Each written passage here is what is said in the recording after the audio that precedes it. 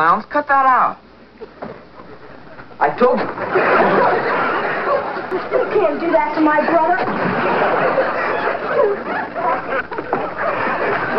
Did you see that, fellas?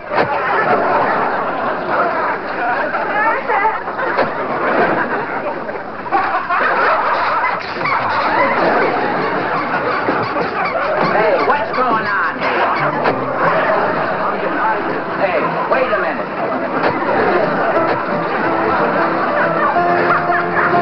What are you laughing at?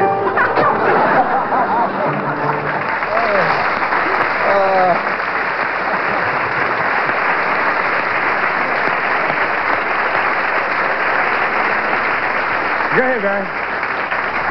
Now that's comedy. That is. I just did it. I'm doing a movie right now called The Nutty Nut, which has apparently the biggest pie fight ever staged on film. So this is all very reminiscent of what we just saw here. Did you guys have fun on the set?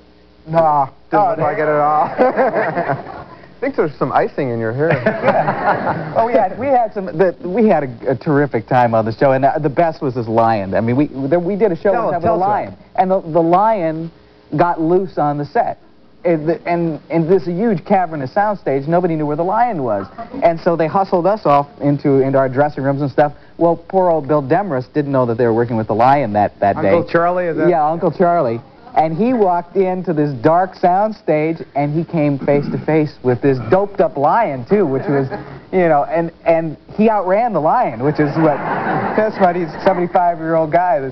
Oh, we had a great time. We used to pull a lot of pranks, too. Well, one of them actually wasn't a prank. It was an accident that happened around the studio. They have a lot of cats to keep the rats away. And for recreation, my brother and I used to ride bikes around the studio. And one day, we were riding our bikes, and this cat ran right in front of my bike, killed it. And we were like, what do we do? Well, we put it under the soundstage. We figured, you know, in lieu of burying it, we'll leave it there. Well, about a month later, we're filming, and flies start appearing. I mean, not one or two. I'm talking like maybe 10,000 flies. And we're doing scenes, and these flies, being in the dark the whole time, are just flying very slowly and be landing on you in scenes, flying into your mouth. And people started keeping records. They'd keep fly squatters on them, and they'd bat maybe 200 or 300 a day, and we'd check the scores at the end of the day. Jeez. Well, Stanley, thanks for that story. First to say, this is the very first time I've ever gone to a television show. Ooh, I'm breathless. It's beautiful. I'm enjoying it immensely. I may start a new career in my retirement going to shows. You can see Viola. She gives out the tickets to retired people. Okay, I'm very much interested in the Livingston brothers, and I would like to know, what have you done with your lives? We're asking ourselves that. In 10 seconds or less. Well, I've remained an actor and continue to act, and have a film coming out at the end of the year called The Elf That Saved Christmas, and next year will be The Nutty Nut. So I've stayed in the acting business. I've been writing, producing, directing. I wrote a TV pilot for Sherman Hemsley. I just produced a show in L.A. with Kay Ballard. It was at the Henry Fonda Theater, and we're going to be doing a video of that, a 90-minute show, in about 6 weeks.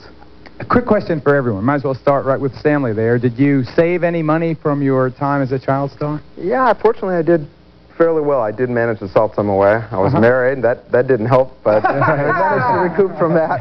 I have a clip from an old news clipping from when I first joined the show, and it was a day in court, because as a child, you have to go to court and get your contract approved. And it was said Barry Livingston was signed for 30 weeks at $250 a week, which in those days, I guess it was quite a bit of money, but the salaries now are so astronomical. You know. Jimmy, you save any of the bucks? I saved some, but due to wonderful management and fine people, you don't have enough as you should. I mean, I think, in my case, that's the only mistake I've ever made in my whole life, career, whatever, just bad management people.